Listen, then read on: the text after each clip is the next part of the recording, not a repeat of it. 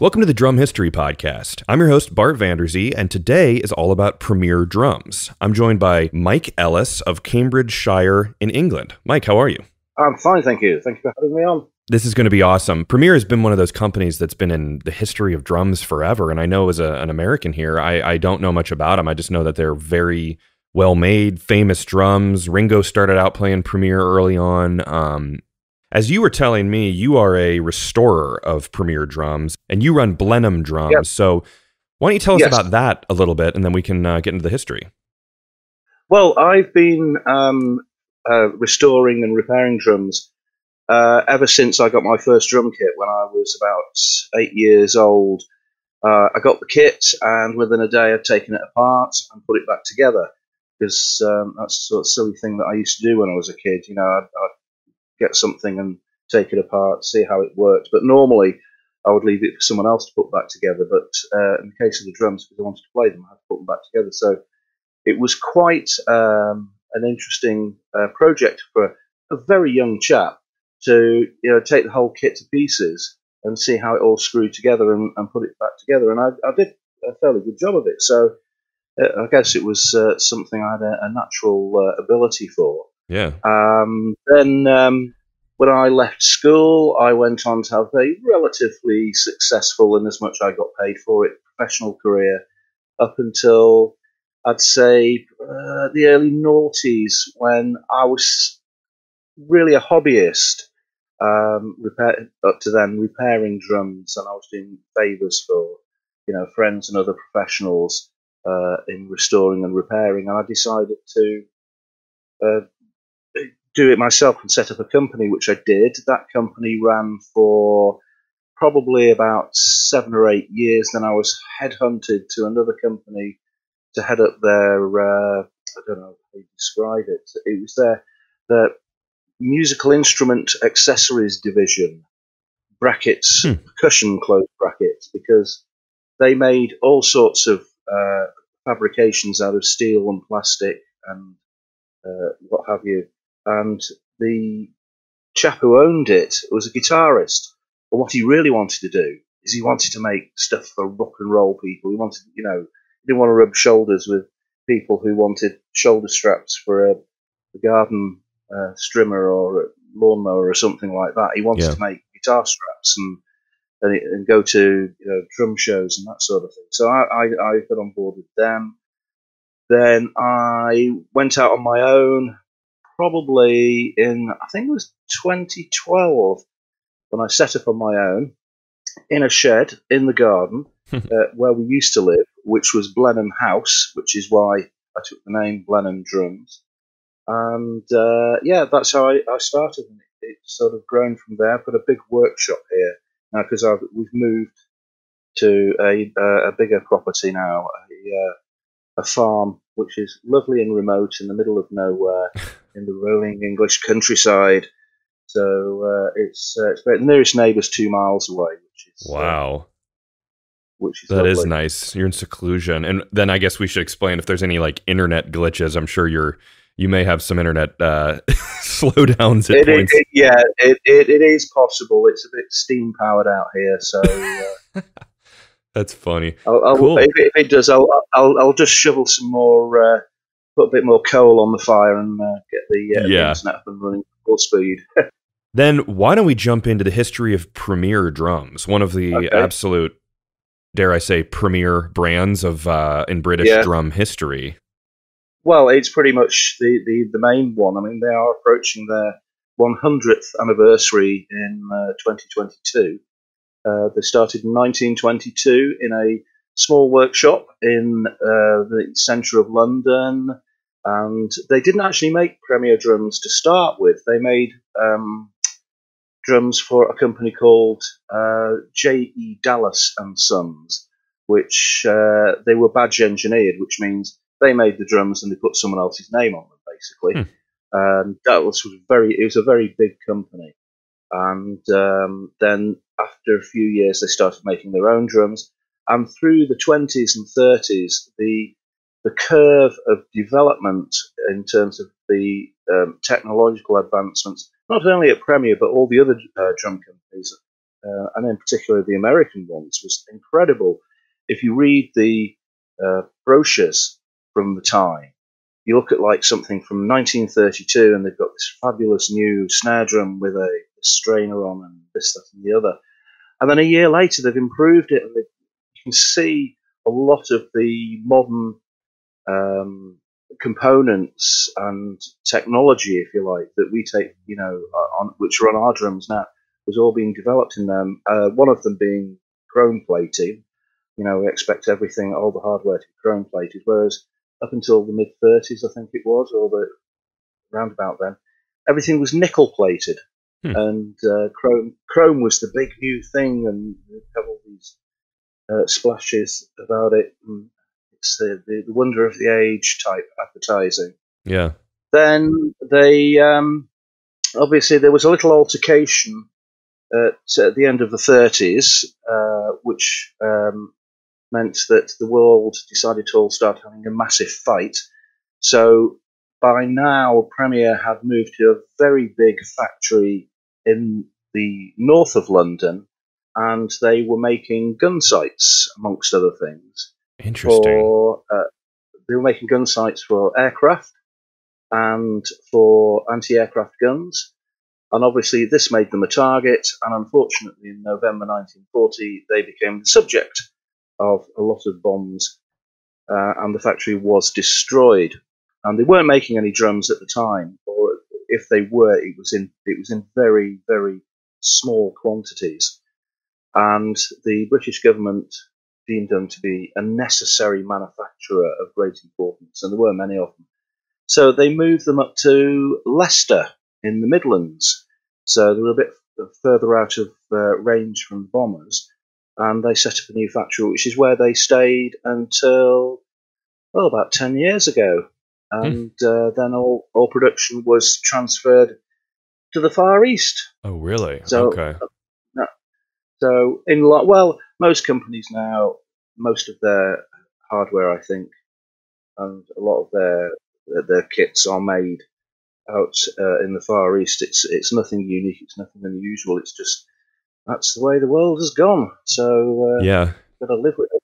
it is, man. I find that so fascinating, and people who've listened to the show in the past have known. I feel like it's almost like a little side journey of this show is to find out what all the companies were doing during World War II, where Rogers was making like, gauges for airplanes, and everyone was doing different things. So it's really cool to know that Premier was making gun sights. And currently, like even modern day right now, I find it sort of like a parallel that, like, as we're recording this, it's April 11th, 2020, and it is the COVID-19 stuff going on. I find it very interesting that companies like Aquarian Drumheads and Evans are making face masks out of the drum heads for people on the front line who are working in the hospitals and all that. So very reminiscent. It's very, very timely. We're recording it at about the same time because they are being called in national and international times of emergency. People have to turn their skills to what is needed, and that's exactly what's happening now. And it happened in 1940 in Britain. Let me ask you, so let's back up a little bit. I'm sure tons of other stuff has happened, but I just want to ask, so Premier started, you said, in the early 1920s, is that correct? Yeah, 1922. So at that time, were they mainly making like marching drums and things like that? Because that's really at the very beginning of the drum set, obviously. Really what they were making, when they first started, they were making snare drums. That was really all they were doing. Because the drum set back in the early 1920s, drum-wise, was a snare drum and a bass drum, and then lots of toys, because we were still deep into the silent movie era. Yeah. And the drummer was the special effects guy. So, the sound effects guy, I should say. Yeah. So they had the tray on the top of the bass drum, and the bass drum and the snare drum weren't really used in the way that perhaps we're used to, in these modern times of playing. they were used for effects, and the tray on the front of them, you only have to look at a catalogue from Premiere or Ludwig or anyone who Sure. was around at the time, and they've got duck calls, train whistles, slaps, and all sorts of things that, like, what on earth does that do? It looks like an instrument of torture, but it's a sound effect, and that is what the drummer was doing, and Yeah. that was his job. And it wasn't until the sort of 1930s when the talkies came, and when there had to be a big rethink. And that's why I say it's very interesting to read the brochures of the 1930s to see how uh, drum companies responded to talkies and all the pit musicians being put out of work. Mm. It was very interesting, actually. I've got all it's called the Drummer magazine that Premiere published. I've got them all from 1928 until 1939, when obviously they had to stop printing them. Yeah. And when the talkies first came, they did an editorial, and as was it seems to be the thinking at the time, that talkies were just a fad. They wouldn't catch on. No, So weird. you've got nothing to worry about. It's going to be business as usual, and come and buy all your sound effects and everything. Of course, within a couple of years, silent movies were dead and buried. Yeah. Gosh, that's so cool. Because again, just like we were talking about with, you know, flipping the factory over to make, gun sights, it's episode Yeah. 1 of the podcast was about silent movie era drummers, and we're now going on episode 50. So it's definitely something I like to hear about. And I never really thought about it outside of America, which is probably very close-minded of me. But of course, it's around the world. I mean, Yeah, yeah. that's and it further expands the impact of silent movie, the silent of talkies coming in and taking away the jobs of these drummers, thinking about it globally. I mean, crazy. If you think about how many cinemas there were, I mean, just in America, how many cinemas there were. Every single town had 1, 2, or 3 cinemas, and Yeah. every single one of those had at least a drummer and other Yeah. musicians. And within, I don't know what it was, 18 months, 2 years, 3 years, they were all out of a job. Yeah.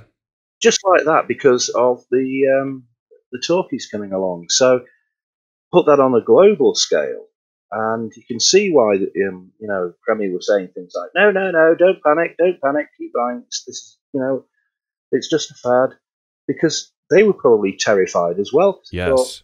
well, no one's going to be buying anything anymore because there's not going to be any cinemas. But as it happened, music moved in a different direction. Yeah, so then they pivoted, similar to your Slingerlands and your Leedies and your Ludwigs, where things pivoted and it turned more into what we think of as it's getting more into that traditional drum set. So just as like Yeah. the American, we'll call them the big four, they were then starting to make the jazz outfits and things like that, right?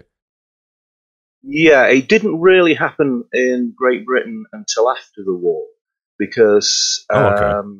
obviously what happened was, along with all the servicemen who came over to serve and were stationed in the UK during that time, they brought the music, they brought the records and everything. And obviously, young impressionable musicians and drummers and young people in general were hearing this great new sound. Because it's also it's hard to believe, and I don't think a lot of people realise, but even though America and Great Britain are on the other side of the world to each other physically, Yeah. I don't think people understand the actual psychological difference, in terms of the way people in Britain regarded the Americans, because they really were. It might as well be from Mars by today's standards. You Yeah. know what I mean? In terms of it's the actual physical differences and the physical distance, I should say, and Yeah. the cultural differences. And they brought all over this fabulous new swing and jazz and everything. Premiere were looking at what the American manufacturers were doing at the time, and obviously they were coming out with these smaller kits that could be carried easily, because not many people had cars, The whole idea of having a residency. I mean, I don't know if that was the same in America, but in the UK, bands tended to have a residency in a venue, so you could set up the kit and leave it there, and that was it. It was there until you moved to somewhere else. Some of these venues, I remember when I was small, I went into one up in Manchester, which is from where I'm from originally, when they were redeveloping this old. It was a theatre, and there were 3 floors, and each floor had an auditorium, a stage, seats, and the balconies. You know, I don't know if you've seen the old Victorian style balconies. Sure. The huge high ceiling, and there were 3 of them stacked one on top of each other in this place. It was just amazing. And if you think in the 20s and the 30s, there were 3 bands, you know, all resident in there playing the stuff. And I think it went on in the 40s and the 50s as well. But obviously, the configuration of the kit changed quite dramatically. The skull, the skulls along the front went. The special effects all went. I mean, it was Gene Krupa when he came out with the template for the kit, wasn't it? That Slingerland in 1936. I mean, if you look at that kit that he came up with, that's just a modern kit. That it is a modern 4-piece kit, and it's you know, despite the extravagances of the 70s, that's how it's been ever since. And but Premier were a bit, as were the other British manufacturers at the time, because we still had Dallas and Ajax and a handful of others, were a bit slow off the mark. And it wasn't really until the 50s when they really sort of got to grips with the idea of what we would call the modern drum kit. Gotcha. That's interesting, man. The impact of Gene Krupa just never fails across, again, the globe, of just someone who's early, like almost like Ringo for us, where we see Ringo and then it goes, oh my God, I want to play the drums. That's like, he's the predecessor to that, of just getting people excited about the drum set. Absolutely pivotal, and it cannot be, you know, overestimated. He cannot be, you know, ignored or, you know, understated, because he was Gene Krupa. Without him, we might not be doing what we're doing now the way we're doing it. He absolutely looked at the drum kit and went, right, this has got to change. You know, it's a difference between a propeller-driven plane and a jet-driven plane. I can't think of any other comparisons in modern times. No, that makes sense. Such a huge quantum leap forward. And like you say, with Ringo, it was the beginning of the beat boom, and that obviously that had an enormous worldwide effect. And it is to my eternal sadness and regret that he didn't keep his Premier kit. Yeah, absolutely. I had Gary Astridge on the show recently, who great Beatles historian. I know Gary quite well. And just to hear him talk about that and how it just, you know, he's like, I guess he traded in the Premier kit, I believe, at Drum City, right? Then it it's like, what? I actually recently saw that someone was selling it, I believe, on reverb.com or one of these music websites. They were selling what was believed to be Ringo's Premier kit, and I'm just thinking, like, yeah. There's loads of them out there, honestly. Yeah. There's lots of genuine Premier Ringo's Premier mahogany kits, just like there's lots of Keith Moon kits, there's lots of John Bonham kits, all genuine, all absolutely, you know, the real thing. So no, he pays your money, he takes your risk, but yeah. Well, it's funny you said Keith Moon. I mean, we're gonna jump. We'll move ahead into like the rock days, but man, when I think of Premier. We always talk about it on the show too, about how a brand can explode, i.e. Ringo and Ludwig, but I think Keith Moon and Premier, they obviously go hand in hand. So that he was such a great ambassador for the brand. Oh, and still is. Yeah, he still is. He's still absolutely. I think he still shifts units for them. He still keeps the interest alive, because he is such a character, so distinctive, and he just looked so great behind that, those double bass drum kits. Yeah. And the interest is still absolutely huge. And as someone who is old enough to remember when he died, I think it's very difficult to get over the immense shock and sense of loss when he died Yeah. that everybody felt. It was just absolutely. I mean, we weren't surprised, to be honest. Sure. But it was absolutely because they just released an album. They just released "Who Are You" a couple of weeks before, and they were on TV with their promotional videos. So it was a very happening time for the band. They were, back in the charts. They were doing well, and tragedy struck. I mean, it's unbelievable to me how young he was as a man. Oh yeah, I mean, he was 32, right? Like honestly, lots of people really are shocked when they find out. If they don't know, younger people go, he was 32, but I thought he was in his 50s or something. He had such an impact. Yeah. On the music industry. He looms large, like this incredible legend. I mean, if you think about what he did in his tragically short life, all the albums, he did movies as well. I think some of them were absolute garbage, but nevertheless, that was the time. He's made more movies than I have. So sure. Not that that's a boast, that we made one. should be proud of, but nevertheless. But he did. He had such a huge impact. But he was, he was 17 when the Who started. Oh my God! Well, that explains. So it's like you start so young, then you're in it. Yeah. So I mean, and same with John Bonham, obviously, where they both died very, very young, similar age. It's just tragic. I mean, I just turned 30, so I'm like, man, I can't imagine that. I mean, it's just unbelievable. Yeah, so. Yeah. Well, it is. It's very sad, but yeah. But he did great things for Premiere.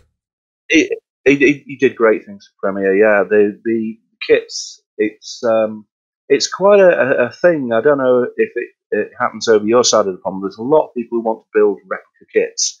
Now, a few years ago, Premiere did a Pictures of Lily replica kit, which was pretty much universally derided by all the Premiere snobs and aficionados because they used the wrong lugs on it. They didn't use the right ones, which I think was a big mistake. Yeah. But it was a tribute kit. Sure. And I think if they just gone the extra yard and said, look, we could actually do this properly. But unfortunately, a lot of the dyes, the casts for the lugs were lost when they were merged with Yamaha in the 80s. And a lot of machinery and tooling was scrapped. So it might have been a bit difficult for them to do it. But anyway, back to Keith. And things like his Red Sparkle kit is one of the what's the word? Legendary kits. The iconic kit. That's the word. Yes, iconic. Yeah, definitely. And then there was the Pictures of Lily kit. I don't know. Have you ever seen the clip from the American show, the Smothers Brothers? Yeah, where they packed the bass drum too tight. And they blew it up. Why don't you explain it? So if people listening, anywhere haven't seen that, or they're young and they haven't seen it, why don't you give us a rundown of that? Because I think that's a piece of history which Premiere is very much involved in. Okay, well, first of all, there were two Pictures of Lily kits. Not many people know this, but there were two identical kits. And this is an example of why there were two kits. The Who were doing an appearance on this TV show, the Smothers Brothers, and Keith came up with this fabulous idea to pack one of the bass drums with explosives. Now, legend has it that they got the stagehand or whoever it was who was the expert in explosives to put a little bit more in. Apparently brandy was involved, the drink. Yeah. And he put a little bit more in than perhaps he wanted to or should have done. And at the end of the song, when they were doing their traditional smashing up of instruments, Keith hit the ignition switch. Unfortunately, the moment this happened, Pete Townshend's head was quite close to the front of this drum, the bass drum, and it was, as you look out from the kit, it was the left-hand bass drum. This bass drum was blown into shreds, as was nearly Pete Townshend's head. Yeah. And it was absolute pandemonium. And you can see, if you watch the unedited broadcast of it, the guys, the presenters came on because they were going to do a little bit of a comedy routine. Keith got blown off the back of the drum riser, and he suffered some injuries because the cymbal got blown over and it cut his arm. He got quite a bad cut on his arm. Poor old Pete Townshend didn't know what day of the week it was, and he maintains to this day that's where his hearing damage really came from, because it's quite actually very scary to watch the footage, because his head was right in front of the resonant head of the bass drum, and it just bam. It's like when a bomb goes off. It is huge. The explosion is huge, and they caused all sorts of chaos. And I'm not sure if they're ever invited back. No, but the kit, you could see the kit was really, the front of it was absolutely torn apart. It was like almost something from a Warner Brothers cartoon where he puts his finger in the end of the gun and they pull the trigger and the end of the barrel splays out. Yeah, exactly. It looked like that, and it was it's legendary. It's enormously funny because no one was seriously injured, but at the time, you can imagine that it must have really it must have caused them a lot of problems. Yeah, I mean, it's great fun to watch now. It is. It wouldn't be fun if it killed someone, obviously. I mean, which it very well could have done. It could have done quite easily. Yes, it was. I mean, this was one of Keith's traits. This just taking everything just a little bit too far. But he got away with it that time. So, let's kind of go back into the timeline of Premiere here. So obviously 40s and then post-war, you said they got more into the traditional jazz, kind of jazzer drum sets. And then into the 60s, we're looking at more, obviously they're building kits like rock kits of that time for drummers like Keith Moon and all that stuff. Yep. And were they still? You mentioned later they were sold. Were they still independently owned and operated as a British? Oh, they were family owned from their inception right up to the end of 1983. Okay, it was a family owned company, and there's some quite hair raising stories about the end of that, because I've been fortunate to be able to talk to quite a lot of people who actually worked Premiere at the time. Some of them, unfortunately, who are no longer with us because time marches on and all that. Yep. But I've made extensive notes through my life about these things. So it was family owned. When they came out of World War II, it was a fresh start. They came up with all these new designs, and with the skills that they had perfected, with the accuracy of making things like gun sights, as I mentioned earlier, was transferred into making the drums, and they were very adept at die-cast moulding, which is why their first set of stands that came out in the 40s, all had die-cast legs, had steel tubes, whereas everyone else would press steel. So they had the die-cast legs. These were developed through the 50s, as was the range of drums. And again, looking at the brochures from the 50s, it's interesting to see the developments and how they were sort of really. I think they were trying to keep up with the American companies. I don't think it's unfair about Premiere to say that, but they had one big advantage over the American companies in the UK and a lot of territories over the world, was because Britain still had what was left of what was called, used to be called the Empire, and it was now called the British Commonwealth. And in order for people like Rogers and Ludwig and Gretsch and everything to sell their products into Britain and these territories, there was enormous purchase tax on them, because at the end of the war, Britain was broke, and it was export or die. We had to make stuff, sell to get foreign money in. So everybody was actively discouraged from buying stuff made overseas.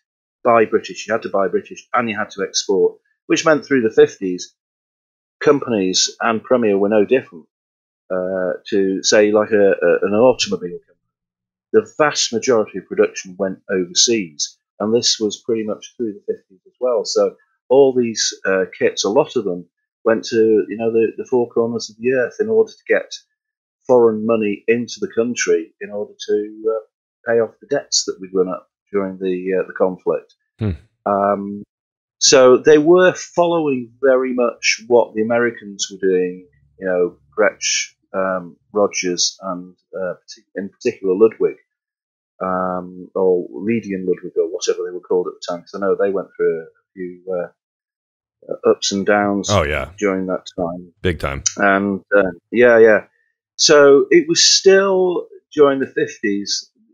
Jazz was the big thing in the late 40s and through to the mid 50s, and that was the big thing. And then, of course, Elvis Presley, Bill Haley came along, Buddy Holly, and it changed again. And interestingly, as I said earlier, the way Premier said with the talkies, they went, "Oh, it's just a fad, these talkie pictures, don't worry about it." They said exactly the same thing about rock and roll. They were just not interested. And I have this person from talking to people who were working there at the time, who said they just weren't interested in pop music or rock and roll. They said, "No, it'll be all over in a few weeks. This is jazz and swing and proper bands. That is the way it's going to be." And it was the same right up to 1964, and only then did they suddenly go, "Actually, I think this pop music beat combo thing is going to be quite important to us. So we really need to respond to it."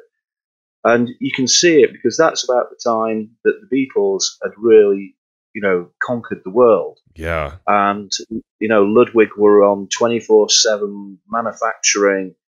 The purchase tax, the import taxes into the UK had been slashed by the government, so suddenly you could get Ludwig drums in the UK, and they had to respond.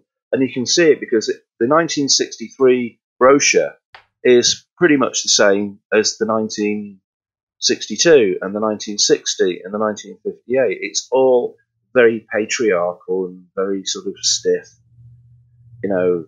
These drums are they're jolly good. You really ought to be using them. They're much better than anything those foreign Johnnies are making.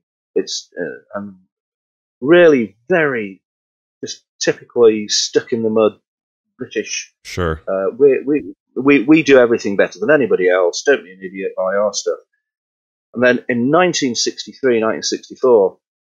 The catalogue, well, if you see it, if you're going to have a look at it online, suddenly they've got girls, the typical, what you call archetypal 60s model girls, draped across the kits. So obviously someone had come along and said, "Come on, guys," they blew the cobwebs off the boardroom table and said, "This is happening. It's gonna stick. You've got to be on board with this." And I sense that they were quite resistant to it because there was another problem that Premier had, which is still a problem to a lot of people today. They had their own unique sizes. Now, you may have heard of these. They're called pre-international size drums. Now, what that means is they only made say we'll take the tom-toms. In the 50s, they made it a 10, a 12, and a 14, right? The 14 was standard 14-inch. So you could take any 14-inch head you like, you could put it on. The 10-inch, its diameter was 9 5/8 of an inch. The 12-inch was 11 5/8 of an inch. And the only heads that would fit them were the heads made by Premier. Oh boy! And there was a pre-international 20-inch which they got rid of in the early 60s and made it international size. And they had a pre-international 16-inch floor tom as well. I mean, I don't know what they were on or what they were thinking, but they had two 16-inch floor tom sizes. So it was a 16-inch diameter by 15 inches deep, and 16-inch diameter by 18 inches deep. So those were the two floor tom sizes that you could get. But it wasn't 16-inch diameter; it was 16 1/4 inches. Man. So again, you had to put their own heads on. Now, in the 40s and the early 50s, it didn't matter because everyone was using calf heads. So when you needed to replace the head, you just went along to your local calf head lapper with your flesh hoop, and he put a new head on it for you, and everything was fine. And they stuck with these sizes until 1968. Wow. Can you believe that? Wow.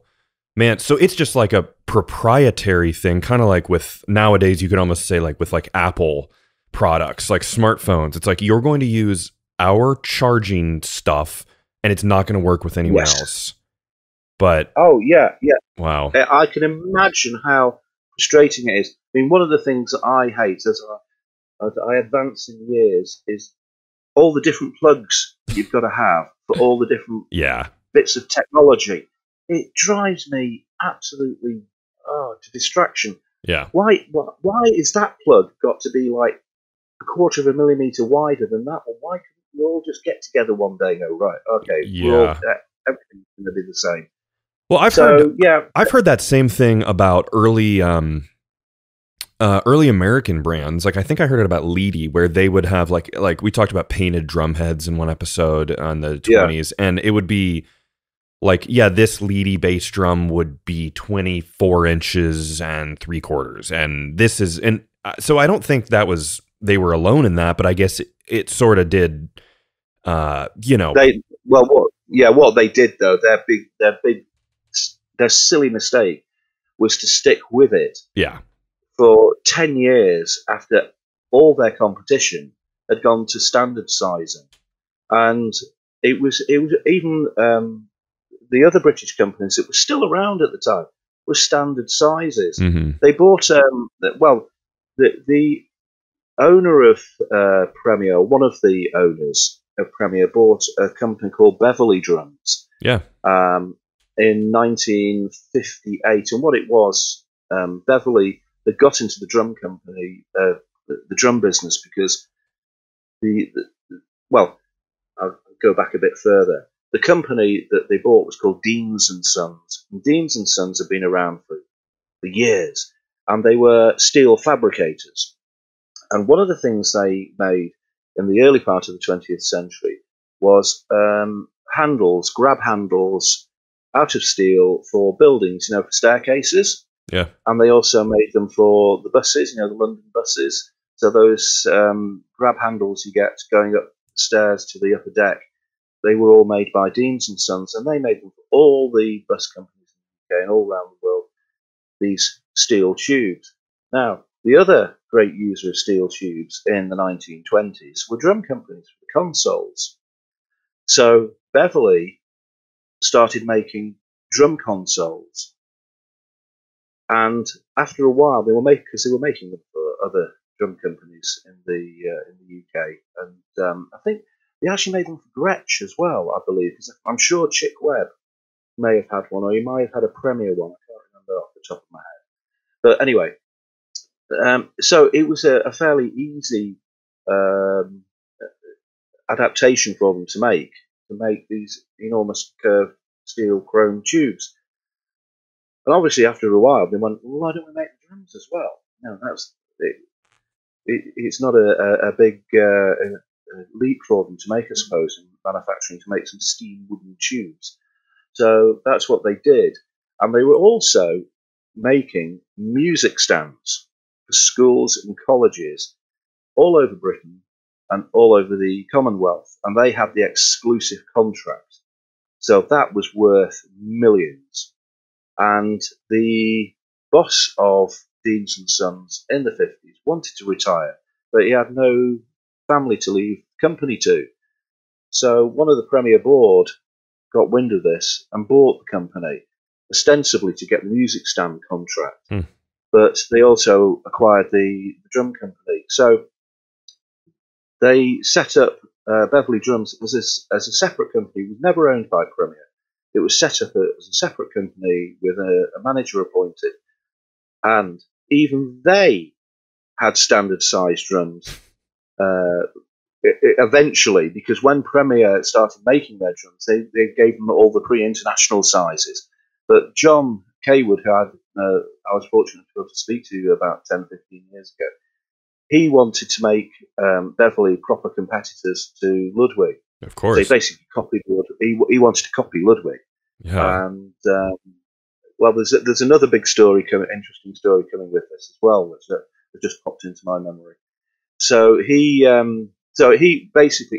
really forced the issue on getting Premier to make proper standard international sized shells. To drag them kicking and screaming into the late 20th century. But these Beverley drums were, he freely admitted, and he made no bones about it, he was copying Ludwig, because at the time Ludwig were the biggest thing on the planet because of Ringo. And he copied their finishes. He went as close as he could to copying their lugs without copyright infringement. And he went over to a Chicago drum show with one of his kits. And over to his stand wandered William Ludwig. I think it must have been the second by then. Bill Ludwig, the second. Yeah.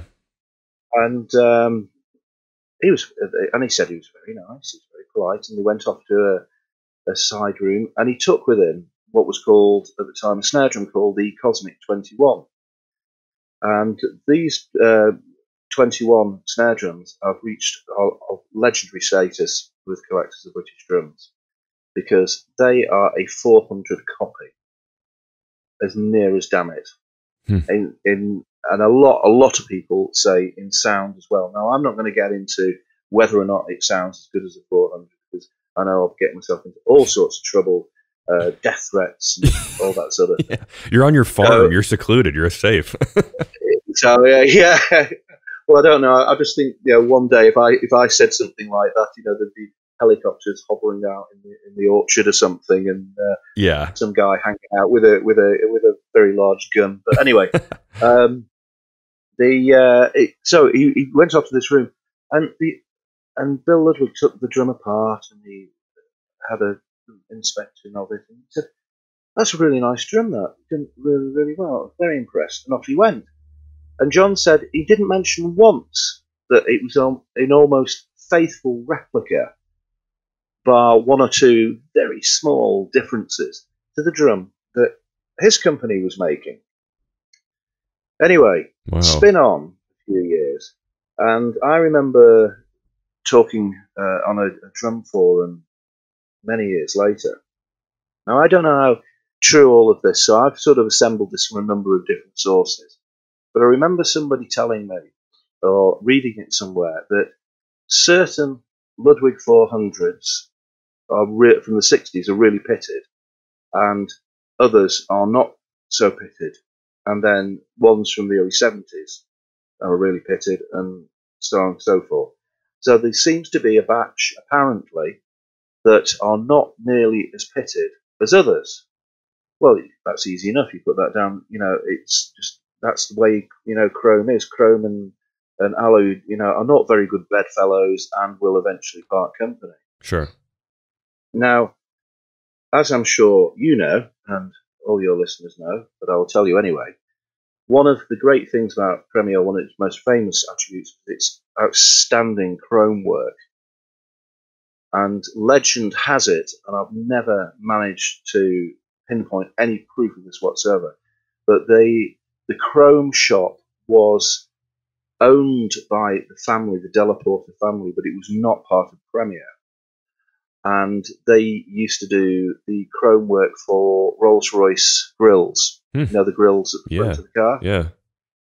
And that was one of their sort of, that's why it was set up as a different company, so they could do, you know, other stuff as well as the drum stuff. And it's hard to deny it is outstanding compared with many others. On another occasion, I was chatting with a chap. Unfortunately, he's one of those who's no longer with us. And unfortunately, the email that he sent me, I lost in a quite tragic computer meltdown a few years ago. So it's only my say-so and my memory. Yeah, sure. But he told me that 2 container loads of beaded 14 by 5 inch chrome alu shells left a certain drum factory in Leicester, destined for a certain drum factory in Chicago. Oh, man. Around 1967, 1968. Wow. And that's all I'm going to say. That's all I'm going to say. So perhaps the very famous Ludwig Supraphonic 400 snare drum had a little bit of premiere in its history. Well, you could say that. I couldn't possibly comment. I really couldn't say with any degree. Yeah, we want to keep you safe. We want to keep you safe out in your in the farm and not have you attacked by Ludwig. Yeah. Well, this was a guy who was I'm not going to name him because he's not around anymore to correct me or refute it. But he was a very big player in the international drum scene, and he worked with a lot of the big names, including Premier, and we became sort of correspondents up until his unfortunate and quite premature passing a few years ago. But yeah, he definitely said that there was 2 container loads, and that's how he worded it, and let me fill in the blank. So that's how I will leave it. I think it's cool. People can take it or leave it. I just think it's neat now that we're kind of putting it out in the world and passing it along as kind of an oral history of, is this true? Is it not true? So now it's, you know. Well, as a great British author, Douglas Adams once said about, it was from his book, The Hitchhiker's Guide to the Galaxy, about some questionable claim that somebody was making. He said it was wildly apocryphal or just a load of BS. You know, you can make your choice. It's urban legend or it is the truth. But the fact that this guy said it to me, or wrote it to me, that is what happened. Yeah. And I just made the connection with this discussion that Ludwig fans were having about why is it some of these drums get really, really pitted and some of them from this date aren't, and then the ones after this date are really, really pitted. I don't know. It's just some of the pieces may fit, maybe. Yeah. Maybe. Who knows? There's a little bit of Rolls Royce in some of the nice ones, which is funny. Yeah. They did say in the 70s, didn't they? Well, certainly the advertising on this side of the pond, Ludwig claimed to be the Rolls Royce of drums. So, man, the conspiracy theories keep getting deeper and deeper here. I've got loads of them, honestly. They go on for days. That's funny. That's another podcast. I've also heard too about how there's a Brazilian company, Penguin drums, that made very, very, very true to form Ludwig replicas, going back, I think, to the 50s. And I'm pretty sure it would be Bill Ludwig II, I believe. So B2 would have seen them. I think he saw them and said, these are amazing. These are the best replicas I've ever seen, and so on and so forth. So I don't think he was very much like a, I'm going to take this replica and squash you. I think Right. he Yeah. admired. So that's the kind of the second time I've heard that story of him seeing something and not losing his mind in anger, but rather saying this is well done. Well, yeah. I mean, I'd never met the guy. I don't know anything about him, but he does seem to be. I mean, is it Bill Ludwig the Third? Yeah, Is the he's yeah. yep. I'm friends with him on Facebook. We've never actually met, but in our exchanges, he seems like a really, really, really nice guy, and I suspect it's a family trait. So I don't think it's a big stretch of the imagination to say that his ancestors were equally nice people. Oh yeah. No, he's been on the show. He's a very nice guy, and WFL 3 drums are beautiful, and everyone should check those out as well. Yeah. So Yeah, sure. Oh yeah, they're great. They look wonderful. They look really nice. yeah. So let's move it on forward and kind of take it through. I think that was a great some good. We got some controversy in the episode now. So you said they were owned, family owned until 1983. So what happened from 83 and then maybe bring it on up to the modern days? Okay, well, before we do that, we've got to do the 70s. Oh yeah, because that is another thing, and unfortunately, it kind of involves Ludwig again. What happened was, in the early 70s, Premier made a deal with Selmer, who I'm sure you're familiar with, to be the US distributors. And basically what happened was Selmer, as far as I can make out with any degree of accuracy, became shareholders in Premier. And they had someone on the board in the UK.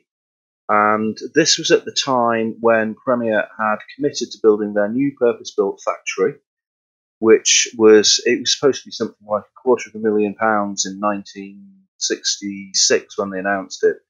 By the time they moved in 1976, it had cost several times more, maybe 2 or 3 million. I don't know, because we had rampant inflation. There was the oil crisis. There was all sorts of political and social problems going on in the UK at the time.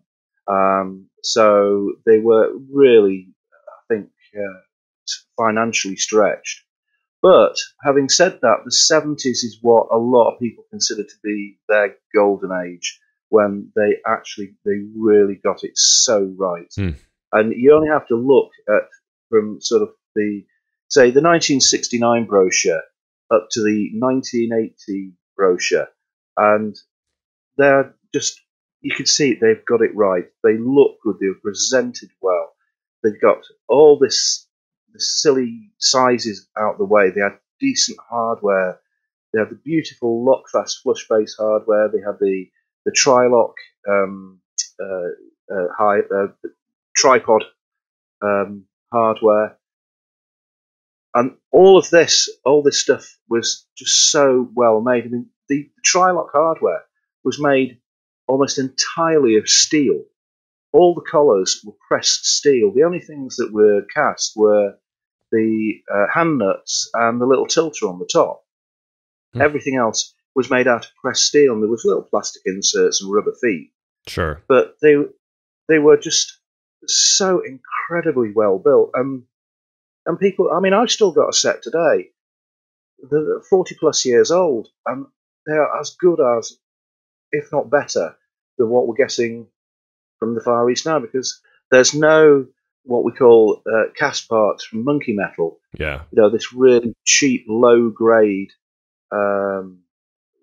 castings that's of no use to man the beast in any other industrial application. Yeah. And they really were. They really got on top of the game, and they were keeping up with all the other companies, everything else that the other companies, and in some cases, they were getting ahead of the game. They were nosing ahead. But what happened was they got to the early 80s, by which time the invasion from Japan was really starting to bite. And in particular from a company called Pearl, which we all know and love now. Yeah. And they had to really rethink what they were doing in order to compete, because up until then they'd had Olympic drums, which were their budget line, and basically Olympic drums were just as good as Premier drums. They just cut a few corners by, instead of having die-cast hoops, they had steel hoops. They had smaller and less lugs on them, so the bass drum had 6 lugs instead of 8 or 10, that sort of thing. They made savings, but the shells were the same as top line kits. It was exactly the same. So, for all intents and purposes, they sound exactly the same.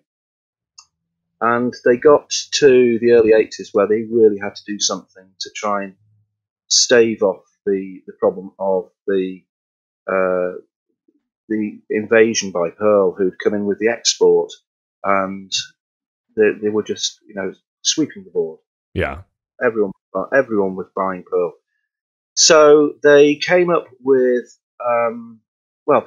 it kind of illustrates the kind of panic they were in. They came up with a kit called the Disco.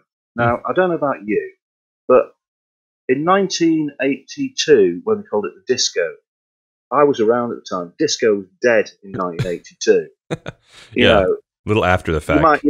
You might as well have called it diphtheria or measles. It was really, needless to say, they had a rethink. It was the same kits were available, I believe, and again, it's one of those great things about Premier. Can't actually get complete and utter confirmation, but they were shipped to America under the Senator banner for mail order only. So you can mail order yourself a budget Premier kit, but you had little Senator badges on it instead of Disco.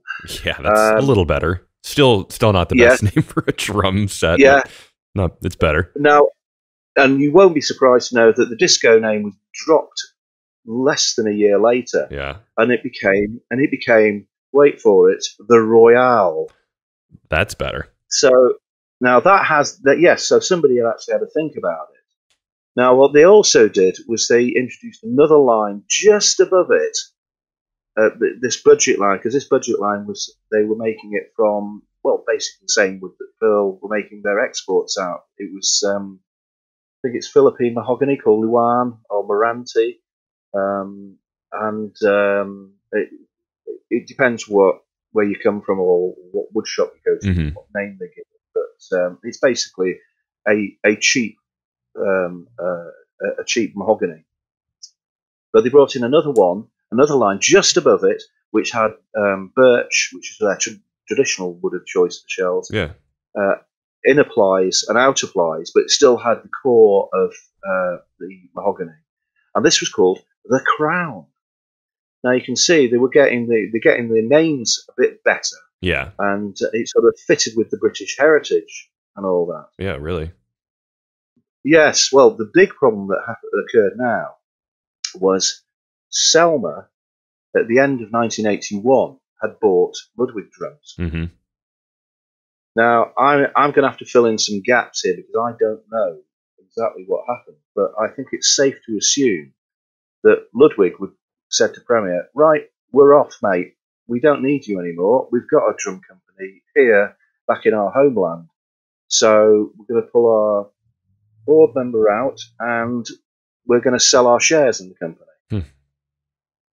I think what happened was the family panicked and they bought the shares from Selma in order to keep the ownership in the family. Gotcha. And unfortunately, this seems to ring true because at the end of 1983, the receivers were called in because they'd gone broke. They'd run out of money. And it appears that all the pension funds that all the employees had been paid into were gone.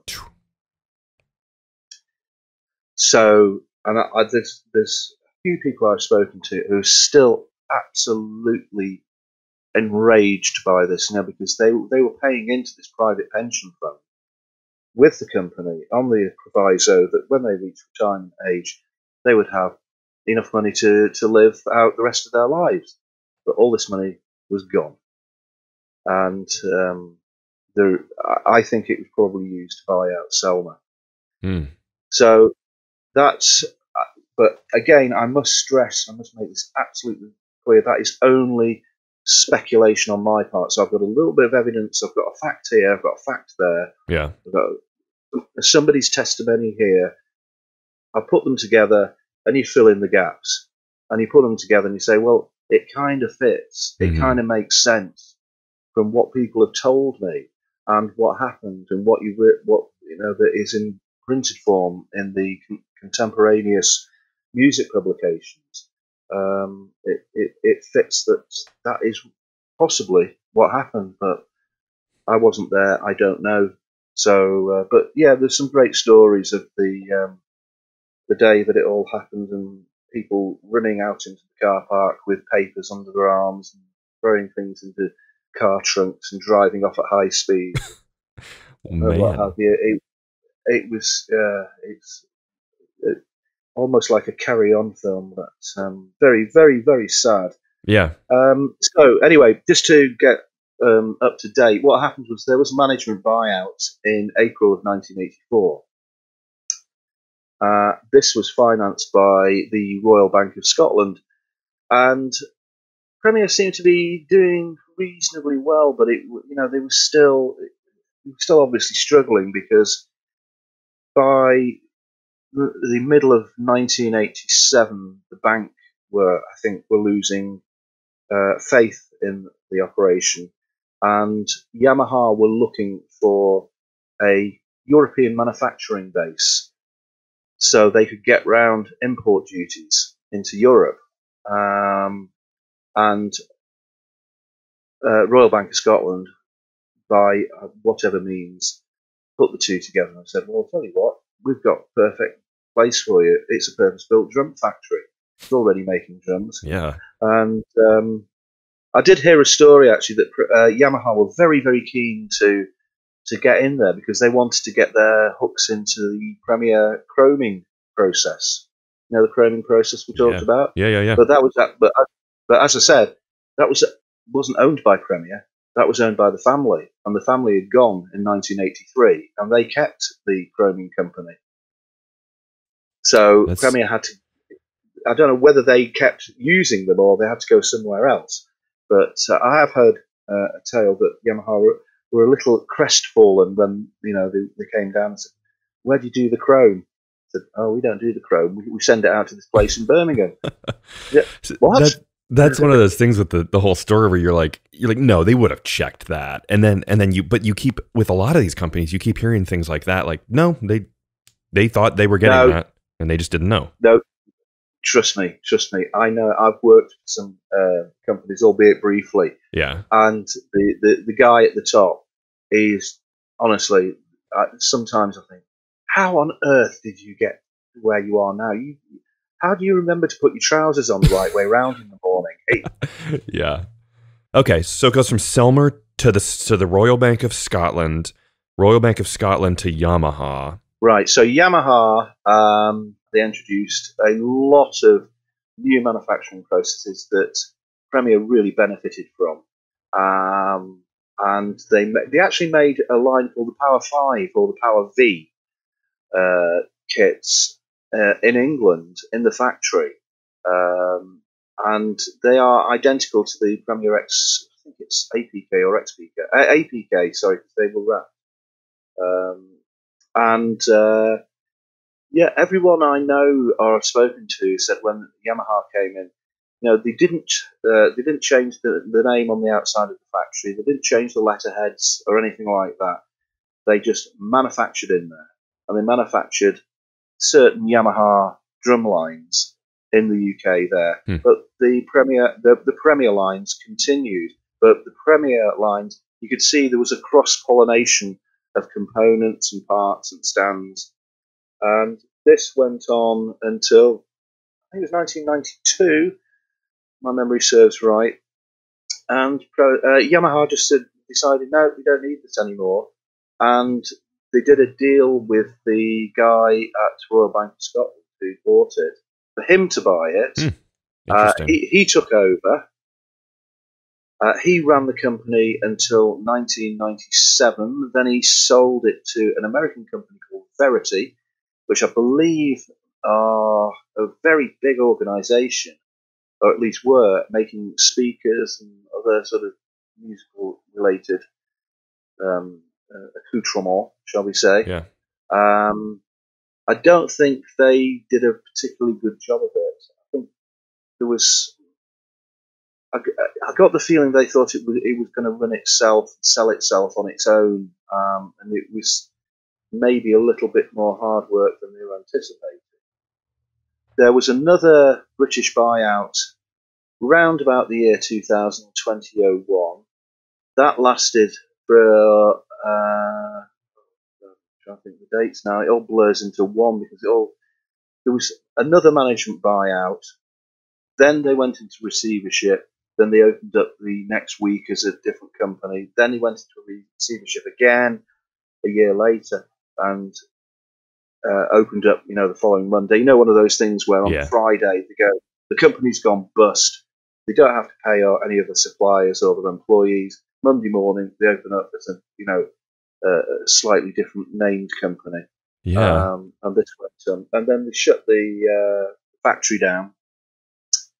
And sadly, that was demolished a couple of years ago. Oh, jeez. We've got a supermarket there now, and yeah, production was all transferred to the Far East. And, oh boy. They have an office now in the Midlands in a place called Kibworth, and I think it's probably got a handful of less than 10 people run it now. Yeah, wow. It's sad the way it's sort of diminished, but Premier is still out there, and there's a lot of people very unfairly, very cruel about them, saying, "Oh, they're not going to get back to the glory days." But so what? They're still there. They're still making drums. They're still making drums, doing really well. They're really pushing very hard with their marching side of things. That seems to be their sort of main focus now. And I know that they are doing very well in some territories. And who knows? You never know what's around the corner. But there is one thing that they've got, which I think a lot of companies don't really have. There has been some continuity. They were in the same factories.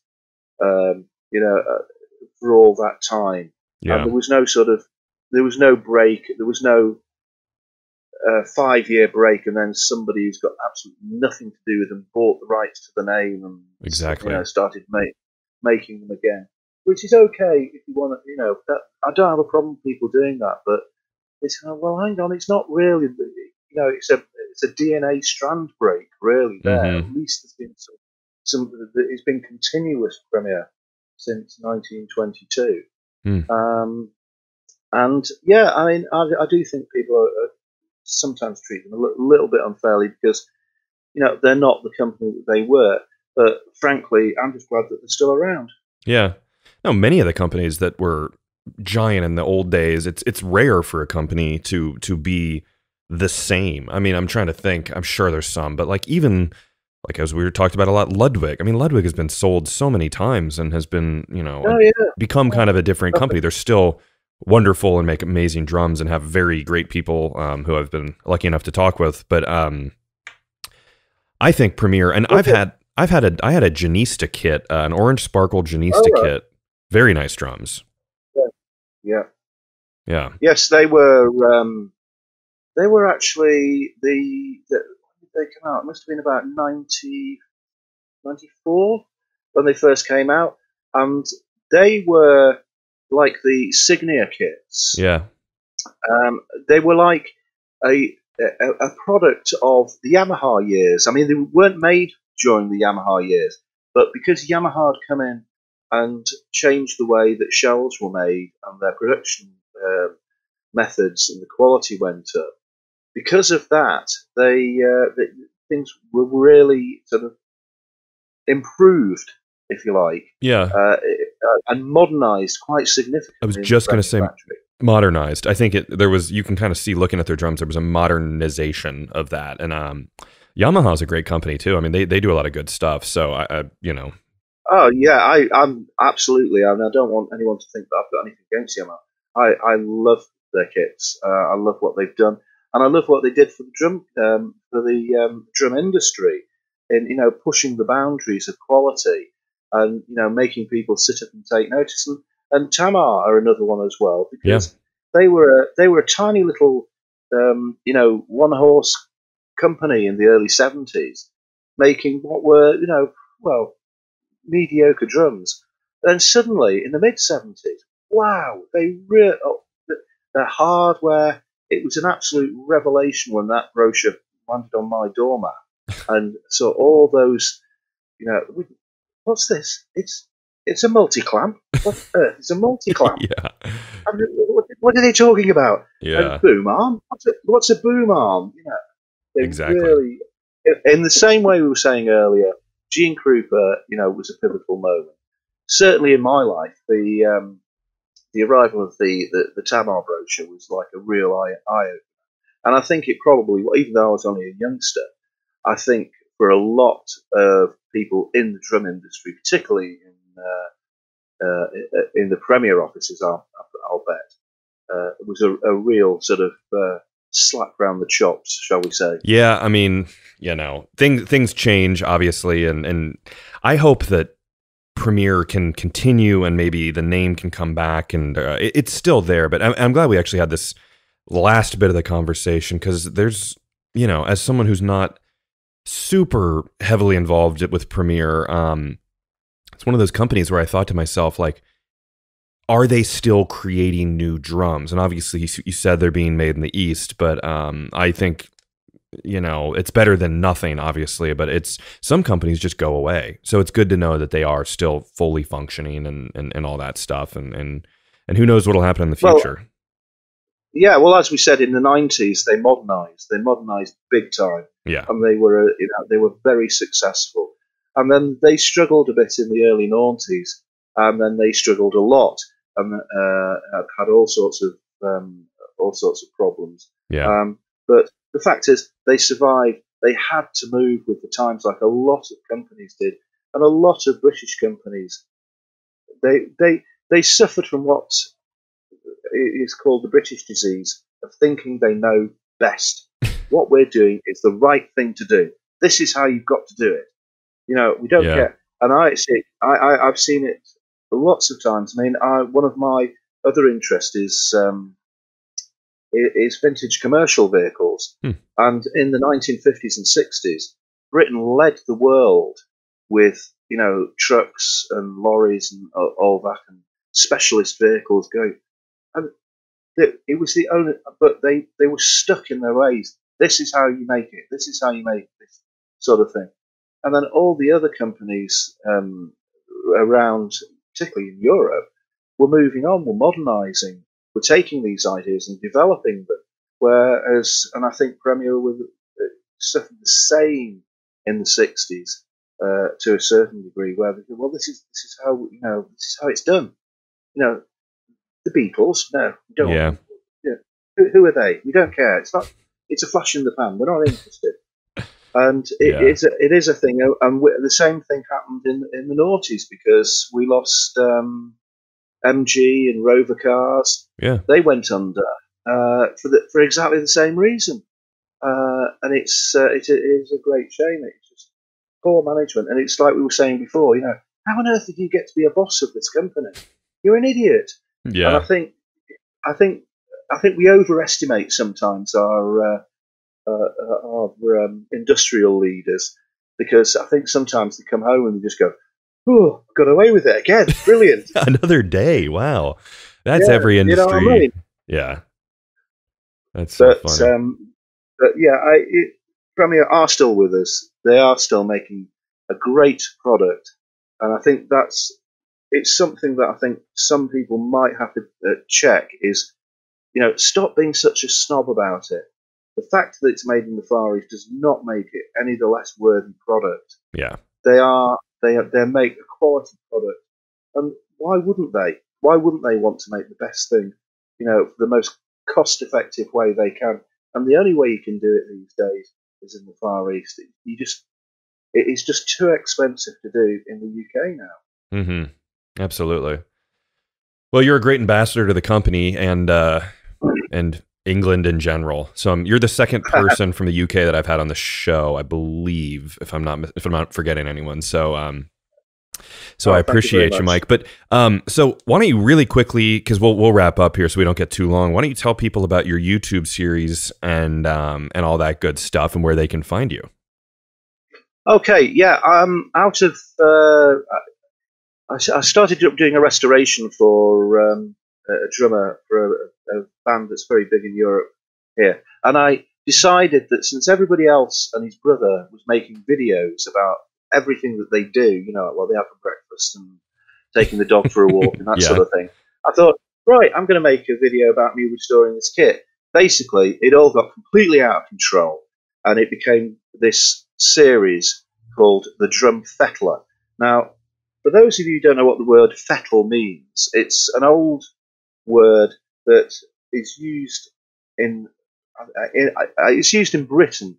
And what it means is to take off the, like when you make something, you'll get a little bit of scurf on the edge. If you cut a piece of metal or a piece of wood, you get splinters, and one fettles away the bits you don't want. It's almost onomatopoeic, and it's you fettle away the edges and all that. Yeah. And one of the great things about the British man is he will go to his shed, A, to escape the wife and the kids, but also to fettle something in the shed, to keep his mind active. That's funny. That's where it comes from. It's called the drum fettler. Love it.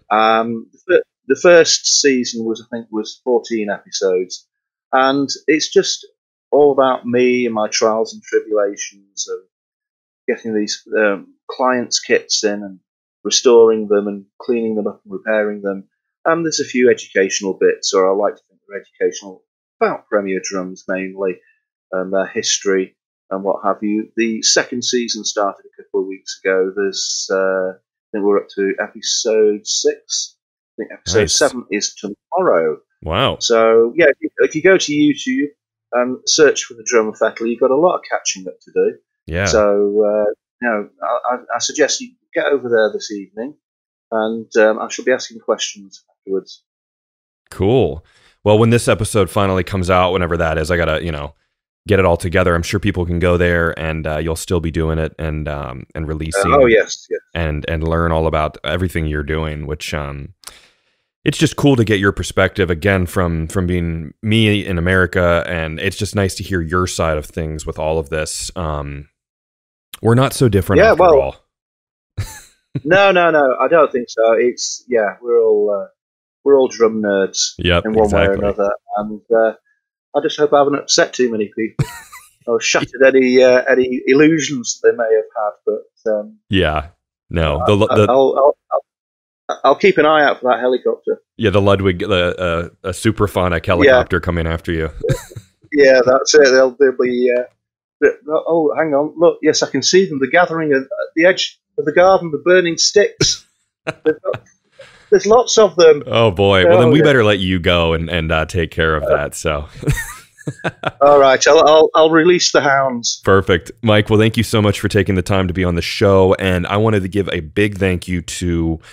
Similar to the Gary Astridge episode, you were recommended to me by Andy Dwyer, who passed your information along as being a Premier expert. So, thank you, Andy. That's very kind of you. Yeah, and that's it. So, Mike Ellis, everyone, check him out on YouTube at the Drum Fettler, Fettler, and keep up with them there. And thanks a lot, Mike. Appreciate you being on the show.